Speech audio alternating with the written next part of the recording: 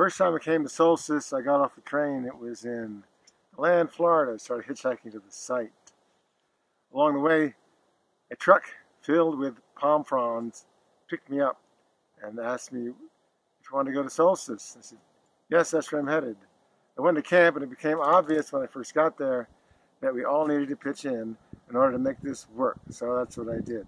And actually, the palm fronds, it was a little more basic back then. The palm fronds were for citizens sub shelter. They put it on top of the shelter to keep the sun out.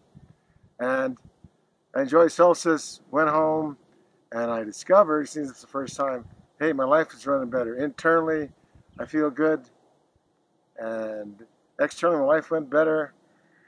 And later, as I read more about service, I discovered, oh, that's what happened. I worked a lot there. And it helped me not only at camp and feel good, but when I got home, it helped me there too.